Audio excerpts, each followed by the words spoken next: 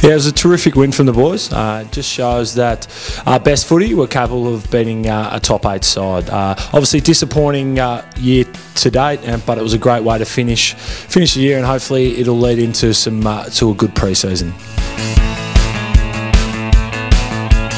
I think the message was simple. We nearly had as many shots on goal. I think credit to the Dogs, they kicked 8 or 9 straight in the first quarter, but we were able to dig deep and bounce right back. In that second quarter, we certainly dominated in every statistic of the game, and we were able to bridge the gap and then finish on top and get an exciting win for the fans. Obviously, it was great to see such a loud noise from the Lions faithful, who have been desperate for a win all year.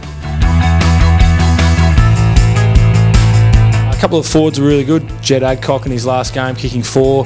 Little Joshy Green, the Tasmanian, kicking 4 again. And probably my favourite, Steph Martin, clearly dominated the game. I think 50 hit outs, 17 to advantage, 30 plus possessions. Did a mountain of work, rucked about 98%. Credit to him, and he just shows how important he is to the side.